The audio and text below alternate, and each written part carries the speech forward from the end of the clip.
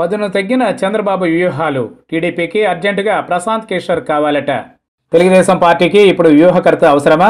40 years industry అంటున్న Chandrababu స్ట్రాటజీలు work out కాకపోవడంతో పార్టీకి ఇప్పుడు ఒక వ్యూహకర్త అవసరమన్న అభిప్రాయం ఎక్కువ మంది నేతల్లో వ్యక్తమవుతోంది. ఇటీవల జరిగిన పార్టీ రాష్ట్ర స్థాయి సమావేశంలోనూ వ్యూహకర్త అంశంపై పలువురు సీనియర్ నేతలు మాట్లాడుకున్నట్లు తెలిసింది.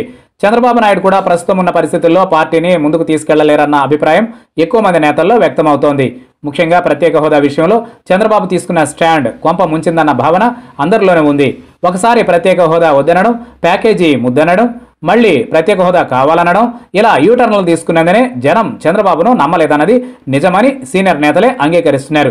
దీంతో పాటు దేశంలో బలంగా ఉన్న భారతీయ జనతా పార్టీతో కటీఫ్ చెప్పేయడం కూడా ఇబ్బందికర పరిణామమేనని, ఇది చంద్రబాబు అనుసరించిన వ్యూహంలో లోపమని కొందరు బహిరంగంగానే అంగీకరిస్తున్నారు. ఒకవేళ ఎన్డీ నుంచి తప్పుకున్నప్పటికీ హుందాగా ఉండకుండా పోరాట దీక్షల పేరుతో మోదీని రెచ్చగొట్టేలా వ్యాఖ్యానించడం కూడా చంద్రబాబు తొందరపాటుతనానికి నిదర్శనమని చెబుతున్నారు. వైఎస్ఆర్ కాంగ్రెస్ పడిన ట్రాప్లో చంద్రబాబు పడ్డారన్న మోదీ వ్యాఖ్యలను కూడా కొందరు టీడీపీ నేతలు సమర్థిస్తున్నారు.